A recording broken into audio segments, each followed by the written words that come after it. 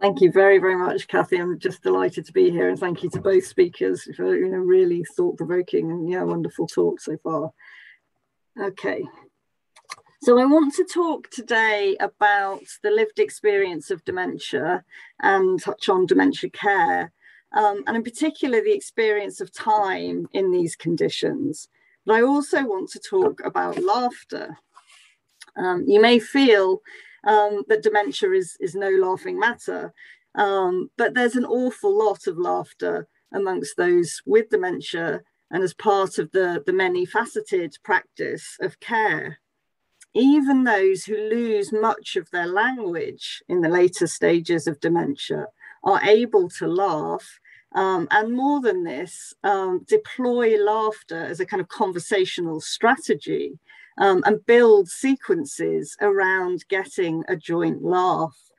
And I want to talk today about these enduring capacities. So I'm talking about late stage dementia, but I'm talking about things that people can still do even when they lose a lot of their language, and how the way in which laughter might not only be life-affirming and often saving for those living with dementia, but might also reveal much about the relationship to time that we have if we find ourselves in that position.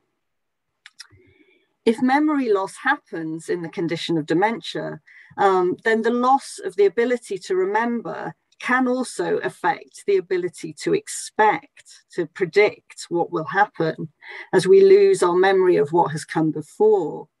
As Thomas de Baggio, living with dementia, describes the disease, it's the eager beast in my brain, gobbling time in both directions. Everything can start to feel unexpected at very late stages. And the fact of this is itself unexpected. We can lose what the philosopher François Dastier calls the paradoxical capacity to await surprise. Surprises can be pleasant or unpleasant, of course, but both kinds of response, I think, can start to be lost, along with the sort of default relationship to time that another philosopher, Depraz, calls the serene vigilance with which we expect novelty, we expect new things to happen. And what can replace those feelings in this late stage dementia can sort of feel a bit like a constant queasiness, an unease that can't quite name itself. But I think people with dementia have lots of strategies, as I'm going to talk about, to address and sort of deal with that experience. And they retain those, as I want to say, even with the loss of language. In a study by Linda Clare and colleagues, and Linda's here tonight, which is great, participants living with dementia gave voice to these kind of feelings of unease. One saying, well, I don't know what they're going to do with me in here. I don't know why they've put me in here. And another described the unsettling quality of being unable to remember or predict the future. I feel as though I'm some queer creature who's come to earth here, but who I don't know. The loss of the ability to expect creates a condition of profound restlessness. Thomas de Baggio talks in his account of his own dementia of a convulsive time of stumbling and future loss. But laughter might, in this condition, offer a way to take control, at least briefly, of one's communication, to enjoy mutual and equal interactions, and to give structure to an otherwise rather ungraspable time. As an example, here's a passage from a classic work on dementia care, John Killick and Kate Allen's Communication in the Care of People with Dementia. John Killick is describing a photograph taken of him and Kath Waters, who had late-stage dementia and with whom he was working. He says, in the photograph, we're standing in the unit, my left hand clasping Kath's. We are laughing. Kath's eyes are closed with, I guess, the intensity of the feeling. It's a shared joke, one of many, but since she uses little language, it may be something we have noticed and looked at. Or it may have been that one of us has thought of something and merriment has spilled over onto the other. As always, there is a complicity that goes beyond words. Developmental psychologists have looked at the process of clowning, of kind of absurd behaviors such as non-verbal jokes, hiding and revealing faces and objects, pulling faces, as a means of establishing and maintaining communication before a shared language is present. And Killick also describes the kind of clowning that we carry on doing throughout our lives, clowning with Waters' sort of playful rituals of greeting and farewell, for instance, as a way for both of them to establish and maintain connection without language and on equal terms. Psychologist Vasudevi Reddy writes about such clowning as a stage in developing joint attention. So not sort of reorienting someone's attention wholly to a third object, but establishing this kind of mutuality between self and other that can then kind of expand to involve other topics. And this structure might be useful in thinking about the laughter between John Killick and Kath Waters in the last example, where their mutuality was expanded, this sort of communion between them was expanded to involve the topic of the thing they noticed and looked at. Or conversely, the pleasure of the private thought of one of them spills over to involve the other. The crucial difference, perhaps, with earlier sort of instances of clowning in one's life is the kind of reversibility of the exchange in Killick's example. So it could be Waters' private thought, which she may be unable to express in words, just as well as it could be Killick's, that causes a merriment that the other can catch. Laughter is both the medium and the end goal of such kind of creative interactions. And in Vasudevi Reddy's terms, the ongoing interaction itself can be seen as a kind of object of attention, as sort of, a goal that is held in play and shared by both.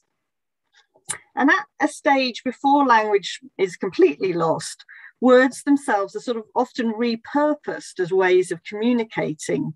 Language isn't just in these interactions kind of ways of making propositions or communicating ideas.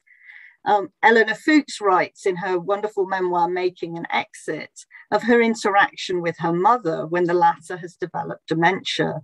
And the function of language as a kind of object of attention in itself, a kind of clowning, a kind of object of clowning.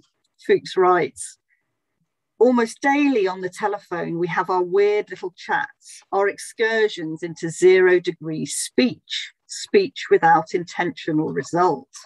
Hello, mother, I begin, and mother lobs back enthusiastically. Hello, my mother, dother, rubber, brother, dear, dear, lovey-dovey.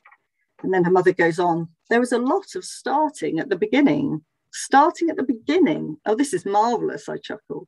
Mother always laughs when she hears a laugh, and we hang up laughing.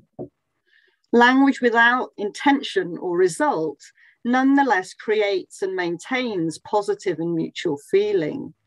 And this is a sort of performance of conversation, a kind of game of conversation. Doesn't sort of mean it's just going through the motions. It's a sort of performance of being a linguistic creature that celebrates the things that human language can do, even while from one perspective, it's sort of failing to do these in a normal way.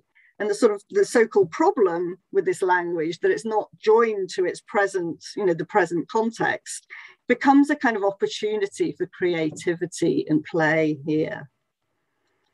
And if we just look briefly at laughter itself, it's also, I think, revealing and expanding on these possibilities for communication. So Harvey Sachs, the father of conversational analysis, has a short reflection in writing on conversation on laughing together in terms of temporal sequence. He says, laughing together is special and interesting for conversation because there aren't many things that people do in talk together. Laughter is one of the few things lawfully done together. But not only is it lawfully, because we're supposed to be turn-taking in conversation, but laughing is not only lawfully done together, but it should be done together. Fuchs talking about her mother always laughing when she hears a laugh.